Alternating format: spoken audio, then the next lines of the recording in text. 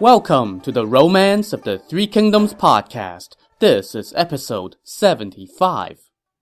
Before we pick up where we left off, I would like to remind you to give the show a rating or review in iTunes or whatever podcasting app you're using. Of course, if you've been following the show for 75 episodes, I'm guessing you've already done that, but just in case you haven't, please consider taking a minute now to do so, as it helps others discover the show. Alright, so last time, Zhang Song, an official serving under Liu Zhang, the ruler of Yi province in the Riverlands, had volunteered to go to the capital to dissuade Cao Cao from having any designs on the region. But, in reality, Zhang Song was planning to offer the Riverlands to Cao Cao because he thought Liu Zhang was weak and undeserving of such a prized piece of real estate. Zhang Song even brought along a map of the region containing all the key information one would need to plan an invasion. However, Zhang Song got a rude reception from Cao Cao, thanks in no small part to Zhang Song's own rude and arrogant display. Cao Cao threatened to kill him before letting him off with a beating. Thus snubbed, Zhang Song was slinking back to the Riverlands when he got it into his head that, hey, if I can't betray my lord to Cao Cao, maybe I can betray him to Liu Bei. Funny enough, Liu Bei had the exact same thought at the exact same time, and he rolled out the red carpet for Zhang Song, welcoming him with great ceremony and humility, just to show his admiration for the man, of course. But while they feasted for 3 days in Jing province, not once did Liu Bei so much as mention the Riverlands. On the 4th day, it was time for Zhang Song to go, and Liu Bei saw him out. No, not out of the house or out of the neighborhood or out of the city. Instead, Liu Bei escorted Zhang Song several miles outside the city and held a feast there to see him off. Offering a toast to his guest, Liu Bei said, I am deeply grateful that you spent 3 days with us. But after our parting today, who knows when I would once again receive the great benefit of your wisdom. As he spoke those words, Liu Bei began to tear up. Seeing this, Zhang Song thought to himself, Liu Bei is so magnanimous and humane, and such a lover of talented men. How can I pass him over? I should convince him to take the Riverlands. So Zhang Song said to Liu Bei, I have long wished to be of service to you, but regrettably have not had the chance. In my view, Jing province is no place to stay long term, what with Sun Quan in the east like a tiger poised to strike, and Cao Cao in the north with the appetite of a whale. I am aware of that, Liu Bei said, but I have not found a secure place to call home. Hint, hint. Yi province is protected by formidable geographic barriers, Zhang Song said. It possesses hundreds of miles of fertile soil. The people are thriving, and the state is prosperous. The learned men of the region have long admired your virtue. If you mobilize the army of Jing province and march westward, you will establish your hegemony, and the house of Han will be revitalized. I dare not do such a thing, Liu Bei said. Liu Zhang is a fellow member of the imperial house and has long bestowed his benevolence on the region of Shu. How can another displace him? I am not trying to betray my master for glory, Zhang Song said. But, having met an enlightened lord like you, I must pour out my heart to you. Liu Zhang may possess Yi province, but he is feeble and cannot make use of talented men. Besides, Zhang Lu in the north has often entertained thoughts of invading. The people's support is wavering, and they are praying for an enlightened master. My original intent on this trip was to offer the province to Cao Cao. But that traitor resorts to deceit and disdains the worthy. So I came to see your enlightened lordship. You should take the Riverlands first as your foundation, then move north to take the region of Hanzhong before conquering the heartland and setting the dynasty to rights. Your name would go down in history, and your accomplishment would be unrivaled. If your lordship is interested in taking the riverlands, then I am willing to do what I can and serve as your inside man. What do you think?" This, of course, was exactly what Liu Bei had been waiting for. But instead of jumping at the offer, he had to maintain appearances, what with his kindness and honor PR campaign and all. "I am deeply grateful for your generous offer, but Liu Zhang is my kinsman. If I attack him, I worry that everyone would curse my name." "A true man should strive for great accomplishments," Zhang Song said. "Apply the whip and take the lead. If you don't take the riverlands now, you will regret it when someone else does." So the ethical dilemma of attacking the riverlands has been addressed, sort of, but Liu Bei now voiced logistical concerns. "I have heard that the road into Shu is so hilly and rough that carriage and horse must travel in a single file. Even if I want to take it, how can I go about doing so?" At that, Zhang Song pulled out the map he had been holding on to this whole time and handed it to Liu Bei. "Only after having tasted your great virtue am I bold enough to offer you this map. It will guide you into Shu." Liu Bei took a glance and realized that this was basically the 3rd century version of Google Maps, complete with information about topography, distances, key intersections, dimensions of the roads, and strategic points like where grain and money were stored. "My lord, you should make your move quickly," Zhang Song pressed Liu Bei. "I have 2 friends and confidants. One is named Fa Zheng, and the other Meng Da. They will definitely be able to help. If and when they come to Jing province, you may discuss this with them." Liu Bei now clasped his hands in a gesture of gratitude and said, "As sure as the hills stay green and the river ever runs, you, sir, shall be greatly rewarded." "Having found an enlightened lord, I had no choice but to tell you everything," Zhang Song replied. "How can I dare to expect repayment?" And with that, Zhang Song bade Liu Bei and company goodbye, and Zhuge Liang ordered Guan Yu to escort him for another 12 miles or so before turning back. Once Zhang Song made his way back to Yi province, he first went to see his friend Fa Zheng and told him all about how rude Cao Cao was and how wonderful Liu Bei turned out to be, and oh, by the way, I have already promised our province to Liu Bei. "I know Liu Zhang is useless, and I have long wanted to meet the imperial uncle," Fa Zheng replied. "Since we are of one mind, there is no cause for doubt." Momentarily, their buddy, Meng Da, also arrived. When he walked in and saw his 2 friends huddled together whispering to each other, Meng Da said, "I know what you're up to. You are planning to give away Yi province, right?" "Indeed," Zhang Song answered. "Can you guess whom we want to give it to?" "None but Liu Bei would do," Meng Da said. At that, the 3 of them clasped their hands and laughed. After they had a good laugh over betraying their master, they got down to figuring out exactly how they were going to do that. "When you see Liu Zhang tomorrow, what will you say?" Fa Zheng asked Zhang Song. "I will recommend that he send the 2 of you as envoys to Jing province," Zhang Song said, and his friends agreed that this was the way to go. So the next day, Zhang Song went to see Liu Zhang to report on his trip.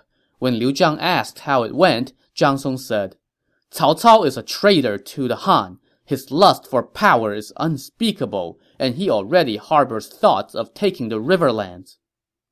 "So what can we do about it?" Liu Zhang asked. "I do have an idea that would ensure neither Zhang Lu nor Cao Cao would dare to encroach on the riverlands lightly." "What is it?" "Liu Bei in Jing province is the imperial uncle and your lordship's kinsman. He is benevolent, magnanimous, and kind, with the aura of an honest and respectable man. Why don't we ally with him and have him help us repel Cao Cao and Zhang Lu?" "I have been thinking about that for a long time, too," Liu Zhang said. "Whom can we send as our envoy?" "None but Fa Zheng and Meng Da would do."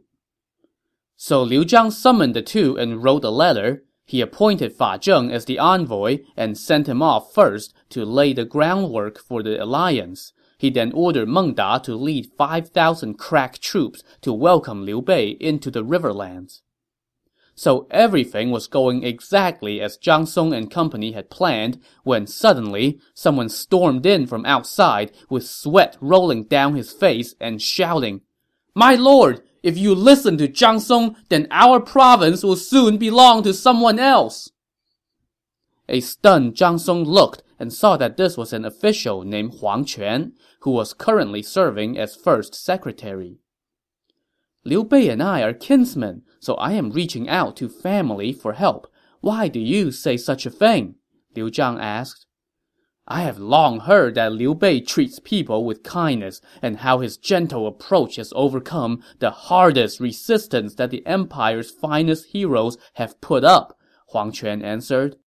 "He possesses the allegiance of the people, the strategies of Zhuge Liang and Pang Tong, and the strength of the likes of Guan Yu, Zhang Fei, Zhao Yun, Huang Zhong, and Wei Yan.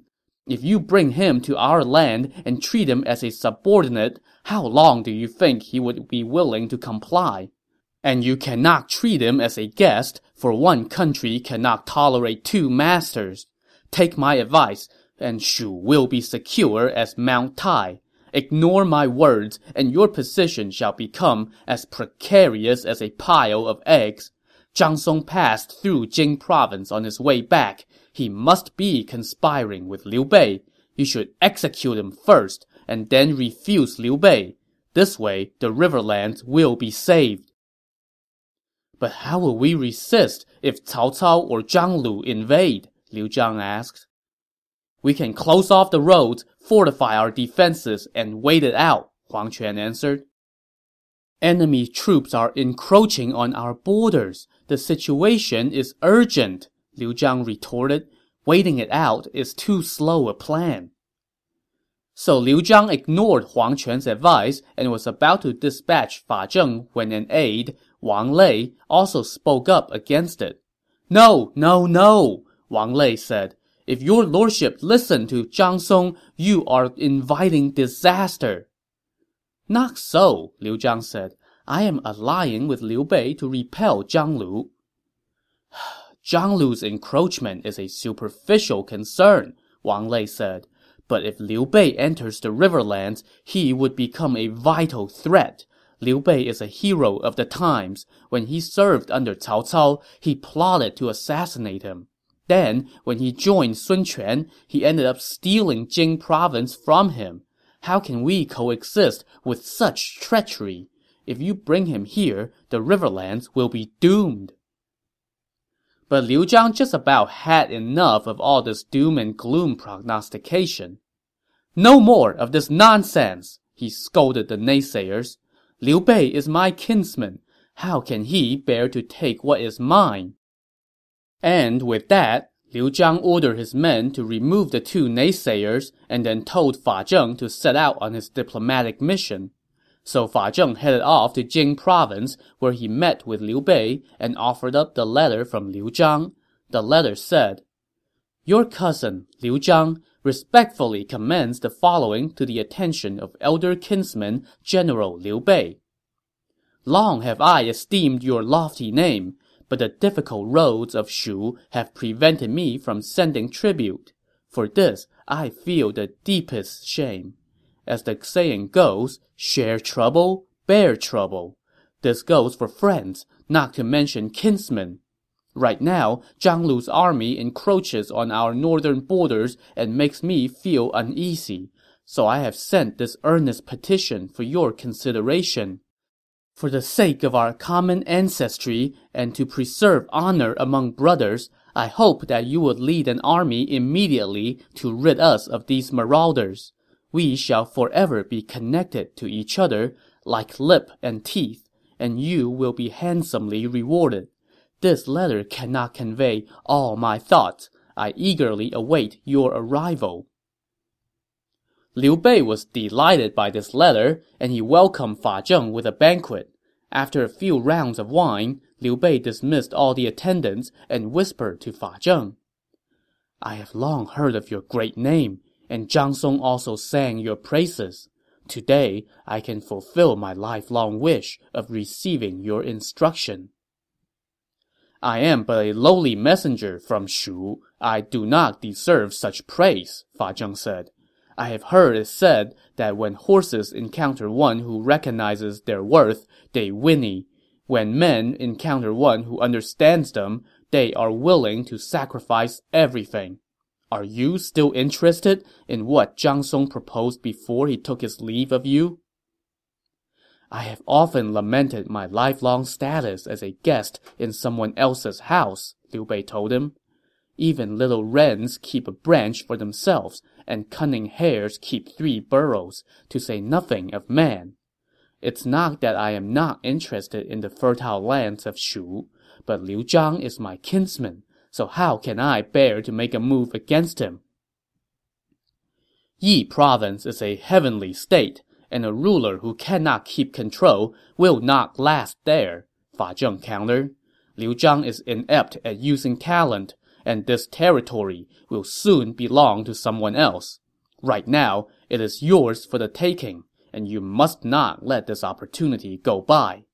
As the saying goes, he who gets to the rabbit first wins the chase. If you want to take this territory, then I shall risk my life to help you. Now, this is where you would think Liu Bei would stand up, kick over his table, and make a decisive display of his conviction to take the riverlands so as to win over Fa Zheng completely. But instead, he just clasped his hands in a gesture of gratitude and said, "Please allow us to talk it over." After the feast ended, while Zhuge Liang personally escorted Fa Zheng back to his guest house, Liu Bei sat alone, lost in his thoughts. Pang Tong, aka Master Young Phoenix, came in and asked him, "Only a fool remains indecisive when a decision is called for. My lord, you are a wise man, so why the second thoughts?" "What do you think we should do?" Liu Bei asked. Jing province borders Sun Quan to the east and Cao Cao to the north, making it difficult to establish yourself here. Yi province has millions of households, vast territories, and ample riches to support a grand enterprise. With Zhang Song and Fa Zheng helping us on the inside, we have a heaven-sent opportunity. What need is there to hesitate? But I have set myself as the antithesis of Cao Cao, Liu Bei countered. Where his means are hasty, mine are temperate. Where he is cruel, I am humane. Where he is shrewd, I am loyal. I must be his polar opposite in all things in order to succeed. I cannot bear to betray the trust of the realm for some small gain. So Liu Bei's plan to political success was basically to set himself up as the non-Cao Cao alternative, something along the lines of, "Hey, vote for me because that other guy is just pure evil, and I stand for everything that he's not." Pang Tong, however, reminded him that, "Hey, you're not exactly trying to win an election in a democracy during a time of relative peace here." "My lord," Pang Tong said with a smile, "that may be a high-minded ideal, but in a time of chaos and strife where might makes right, there is no high road to follow. If you cling to principle at every turn, you will not be able to take a single step. Instead, you should be flexible. Incorporate the feeble and attack the incompetent, to take power untowardly but hold it virtuously, as great conquerors of old did. When things are settled, you can treat Liu Zhang honorably by giving him a big fiefdom. What trust would you have betrayed then? If you don't take the riverlands now, someone else will. Think about it, my lord." This bit of Machiavellian advice brought Liu Bei to his senses. "This invaluable advice shall be inscribed upon my heart," he told Pang Tong. "Also, if anyone asks, you totally twisted my arm and made me do it, okay?" So Liu Bei immediately invited Zhuge Liang to the party, and the 3 of them discussed how to proceed. Jing province is a critical territory, and we must leave troops here to defend it, Zhuge Liang said. Then I will go to the riverlands with Pang Tong and the generals Huang Zhong and Wei Yan, Liu Bei said. Master Zhuge, you can remain here with Guan Yu, Zhang Fei, and Zhao Yun to defend Jing province. Zhuge Liang agreed, and so it was settled. He would remain in Jing province. Guan Yu, Zhang Fei, and Zhao Yun were each put in charge of a strategically important area of the region. Meanwhile, Liu Bei appointed Huang Zhong to lead the vanguard and Wei Yan to head up the rear, while he himself led the center of the army, accompanied by his adopted son Liu Feng, Guan Yu's adopted son Guan Ping, and Pang Tong serving as his director general, basically his top military strategist. As Liu Bei's army of 50,000 was just about to head west, an old face showed up, and this is a guy that we have not met since way back in episode 33. When Guan Yu left Cao Cao's service to rejoin Liu Bei, he came across a group of bandits led by a man named Liao Hua, who was a former Yellow Turban rebel. Liao Hua was a great admirer of Guan Yu's and wanted to join him, but Guan Yu, on account of the man's less than stellar background, declined. That was a decade and 42 episodes ago. I guess Liao Hua figured it was high time to try again, so he led a squad of men to come join up with Liu Bei. This time, he found a much better reception, as Liu Bei took him in and sent him to go help Guan Yu keep an eye on Cao Cao. And Liao Hua, as it turns out, is going to be around for a long, long time, and he will eventually become a key role player in Liu Bei's forces. But we'll get to all of that in due time. For now, let's follow Liu Bei westward. It was winter in the year 212, and his army was marching toward the riverlands. They had not gone far when they met up with Meng Da, who was leading an army to welcome Liu Bei and accompany him into the riverlands on Liu Zhang's orders. Of course, remember that Meng Da was also one of Zhang Song's confidants and collaborators in the plan to betray the riverlands into Liu Bei's hands, so everything was proceeding exactly as they had drawn it up. Liu Bei now sent word on ahead to Yi province to tell Liu Zhang that he was on his way. Liu Zhang then sent word to all the towns and cities along the way, instructing them to provide Liu Bei's forces with money and provisions when they passed through.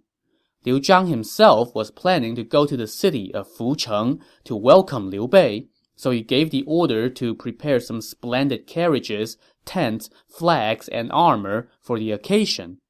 But some of his officials did not share his enthusiasm for this meeting. First up was Huang Quan, the first secretary, who had previously advised against inviting Liu Bei into the riverlands at all. He now went to see Liu Zhang and told him, "My lord, if you go, you will die by Liu Bei's hand. I have been in your service for many years, and I cannot bear to see you fall victim to a vicious scheme. Please reconsider." But Zhang Song countered this by saying, "Huang Quan's words sow discord among kinsmen and aid our enemies. Such advice is worthless." As he did before, Liu Zhang once again ignored Huang Quan's pleas. "My mind is made up. How dare you keep opposing me?" he chided Huang Quan. But Huang Quan now did the thing that ancient Chinese officials love to do to A. demonstrate their conviction in their opinions, and B. put their masters on the spot. He kowtowed so hard that his head began to bleed, and he even crawled forward and clenched Liu Zhang's robes with his teeth, like a loyal dog trying to pull its master back from danger. Liu Zhang was incensed by this display, and probably more than a little weirded out. He stood up and tried to pull his robes away, but Huang Quan would not let go. When Liu Zhang gave his robes a hard tuck, he broke off 2 of Huang Quan's front teeth, so Liu Zhang probably now had Huang Quan's blood on his clothes, which was just, yeah, thanks man. Liu Zhang just about had it with this guy by now, so he told the guards to kick Huang Quan out. Huang Quan went away weeping. Well, now that we got that unpleasantness taken care of, let's get on the road and... Oh, what now? My lord, if you don't listen to Huang Quan's loyal advice, you will bring doom upon yourself, another man shouted. This guy was an official named Li Hui. He bowed and said, as the saying goes, a lord benefits from heeding his minister's warning as a father does from his son's. You must listen to Huang Quan's faithful words. If you allow Liu Bei into the riverlands, it would be like welcoming a tiger into your house. Liu Bei is my kinsman. Why would he harm me? Anyone else who speaks against this will be executed, Liu Zhang said. He then had Li Hui removed as well. And just in case all the officials' words were starting to make Liu Zhang question his course of action, Zhang Song reassured him that he was doing the right thing. All the officials in Shu are looking out more for their own families than for your lordship, he told Liu Zhang. All the generals are full of themselves and harboring ulterior motives. Without the imperial uncle on our side, we would be under siege from inside and out, and we would be done for. Sir, your advice is of great benefit to me, Liu Zhang said. So yeah, let's check back in on that one in a few episodes and see how well that's going to work out. The next day, Liu Zhang got on his horse and was riding toward the city gates to begin his journey, but word soon reached him that his aide Wang Lei, another guy who was vehemently against bringing Liu Bei into the fold, had suspended himself on a rope high above the city gate. He was holding a written protest in one hand and a sword in the other, and he let it be known that if Liu Zhang did not heed his warning, he would cut the rope and plunge to his death. Faced with more theatrics from uncooperative officials, Liu Zhang was like, fine, let's see what your written protest says. And here's what it said. Wang Lei, an aide in Yi province, weeps blood while appealing in all sincerity. It is said that good medicine is bitter to the tongue, but good for the illness, while loyal advice is harsh on the ear, but good for one's conduct. Back in the Warring States period, King Huai of Chu refused to listen to his advisor and went to a conference at Wu Pass. He ended up being imprisoned by the kingdom of Qin. Now, your lordship is rashly leaving a stronghold to welcome Liu Bei at Fucheng. I fear that this would be a one-way trip, but if you would execute Zhang Song in public and refuse an alliance with Liu Bei, then it would be a boon to all the people of Shu and to your lordship's enterprise as well.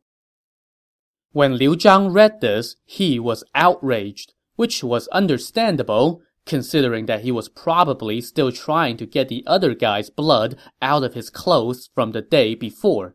So you can imagine how little patience he had left for such shenanigans. I am meeting with a humane and benevolent man, a kindred spirit of noble intent. Why do you insult me time and again?